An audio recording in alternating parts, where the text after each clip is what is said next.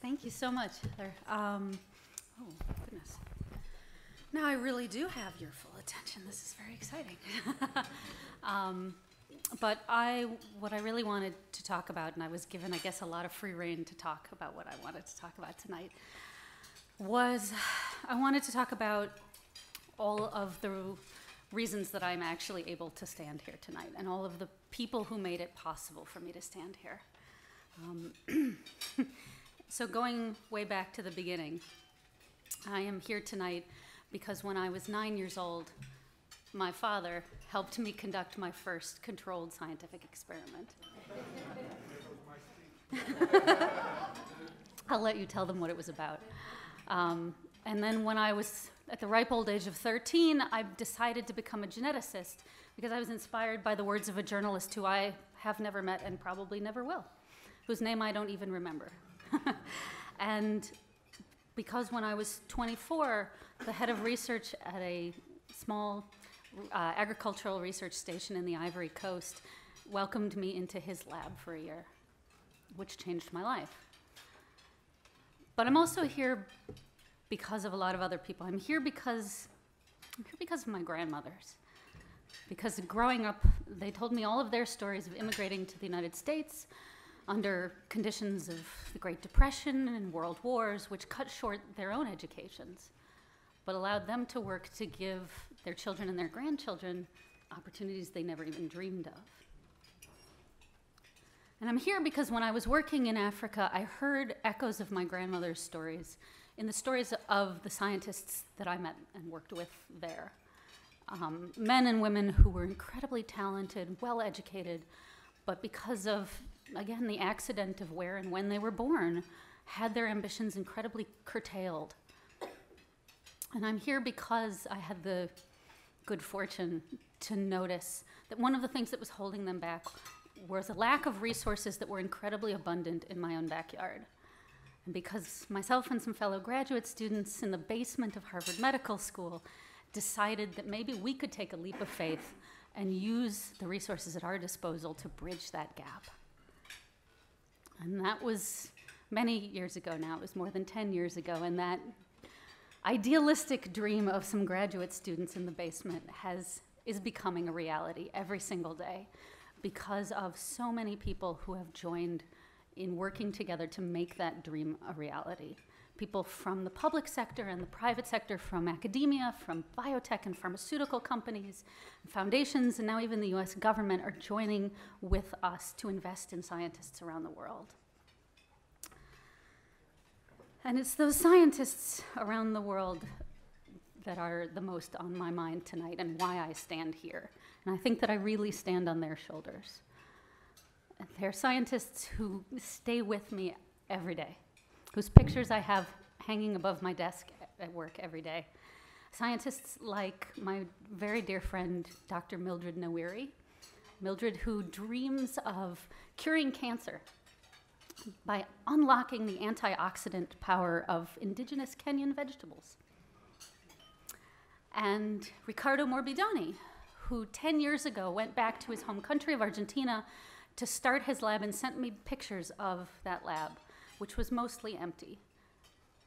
And he has spent 10 years riding the ups and downs of the economy of his country and fighting for funding to keep his research going. He has built instruments by hand himself.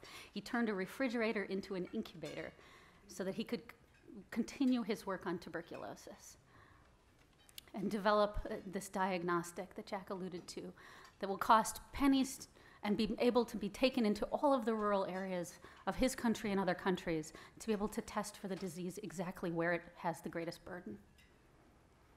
And scientists like Al-Mustafa Maiga, who originally wanted to be a businessman, and the stroke of a bureaucrat's pen sent him to pharmacy school, and now these many years later, he's cultivating a network of researchers on 3 continents. And he sent me emails 2 summers ago while he was keeping his HIV research lab open in Bamako, Mali, even as the news was filled with daily reports of potential attacks on his city by separatist rebels. Mildred and Ricardo and Al-Mustafa and countless other scientists like them do this work every single day at great personal sacrifice in the face of political and social and economic obstacles that we can only barely even comprehend. Why do they do this? Why do they do this?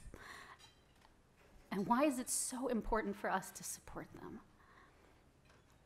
They do this in part because they had the opportunity, the way I had it, starting at the age of 9, to experience that wonder of science, that incredible moment when something works, and that joy of discovery.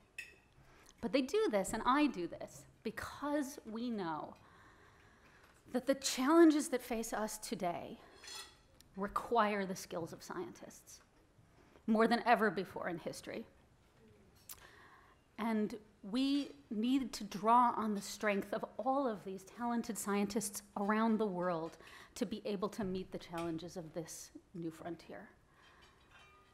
How else are we going to bring power and light to every single village around the world? How else are we going to feed our ever-growing global population? How else are we going to conquer the diseases that have demonstrated lately more powerfully than ever before that they do not stop at national borders? It's going to take science.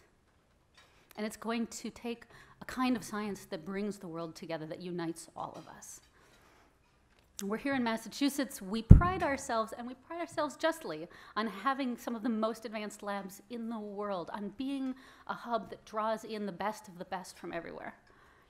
But even here, we cannot ever have the human resources needed to solve all of these problems for all of the world. What my vision is the kinds of labs that we pride ourselves on in Massachusetts become commonplace in cities on every single continent. My vision is that the joys and the benefits of doing science are as attainable for a girl growing up in Cameroon as for a girl growing up in Chicago. And my vision is of a new kind of Peace Corps, a global science corps, where young American researchers can work side by side with their counterparts everywhere in the world, tackling these problems together, creating solutions, and expanding that map of scientific discovery. I know that this is not a small vision. It's not a small vision. It will take all of us working together. It will take reimagining how we use our resources and re-envisioning who our colleagues are and how we work with them around the world. But I know that this is the world as it can be. And if we are standing in the shadow of the legacy of a man who saw footprints on the moon, then we can do nothing less than contemplate equally big visions. So thank you so much for envisioning that world with me today, and for this award that takes us a few steps down the path towards realizing it.